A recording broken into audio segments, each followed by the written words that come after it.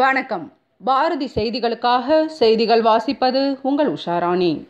வரும் 26 மற்றும் 27ஆம் தேதி தமிழ்நாடு மற்றும் புதுவையில் வழக்கறிஞர்கள் நீதிமன்ற புறக்கணிப்பு போராட்டத்தில் ஈடுபட உள்ளதாக வழக்கறிஞர் சங்கங்களின் கூட்டுக்குழு செயலாளர் சிவசுப்பிரமணியன் தெரிவித்தார்.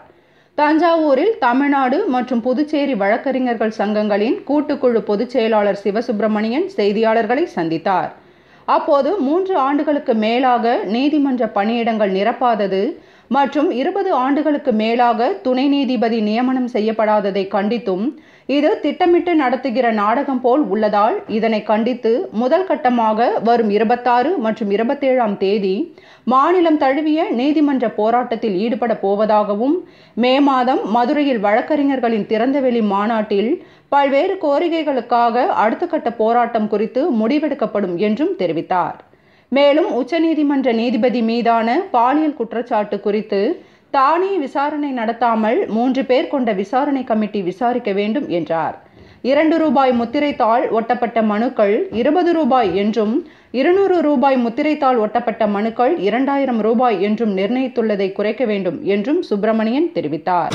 மோட்டார் வாகன சட்டத்தில் கொண்டு வந்திருக்கிற மாற்றங்களை எதிர்த்தும் பிறப்பு இறப்பு பதிவு சான்றிதழில் தமிழக அரசு பழைய நிலையை நீடிக்க வேண்டும் என்று உத்தரவாதம் அளிக்க வேண்டும் என்பதை வற்புறுத்தியும் தேனி மாவட்டத்தில் சாட்சி கூண்டில் இருந்த போலீஸ் அதிகாரி எதிர்த்தரப்பினரை நீதிமன்றத்திற்குள்ளேயே மிரட்டியதை கண்டித்தும் கடந்த 3 ஆண்டுகளுக்கு மேலாக நீதிபதிகள் நியமனம் செய்யாமல் திட்டமிட்டு காலதாமதம் செய்வதை கண்டித்தும் எந்த ரூபத்திலும் மீடியேஷன் வருவதை நாங்கள் கண்டிப்பாக எதிர்ப்பதை உறுதி செய்தும் தமிழ்நாடு அரசு நீதிமன்ற கட்டணத்தை மீண்டும் குறைக்க வற்புறுத்தியும் வருகின்ற 26/4/2019 வெள்ளிக்கிழமை 27/4/2019 சனிக்கிழமை ஆகிய 2 தினங்கள்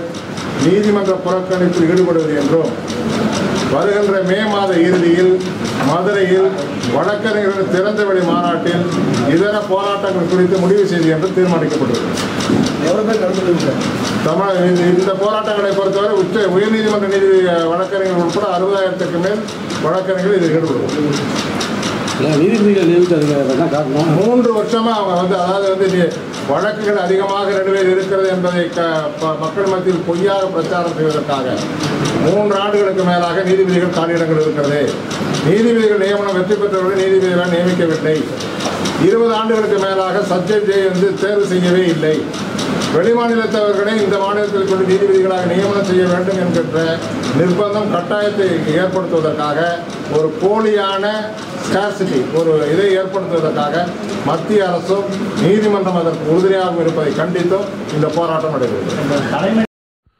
உள்ளூர் செய்தி முதல் உலக செய்திகள் வரை அரசியல், தமிழர்களின் கலாச்சாரம், தமிழனின் பாரம்பரிய கலைகள், பாரம்பரிய மருத்துவம், வீர விளையாட்டுகள் என அனைத்தையும் உடனுக்குடன் உங்கள் உள்ளங்கையில் தெரிந்து கொள்ள பாரதி டிவியை சப்ஸ்கிரைப் செய்யுங்கள்.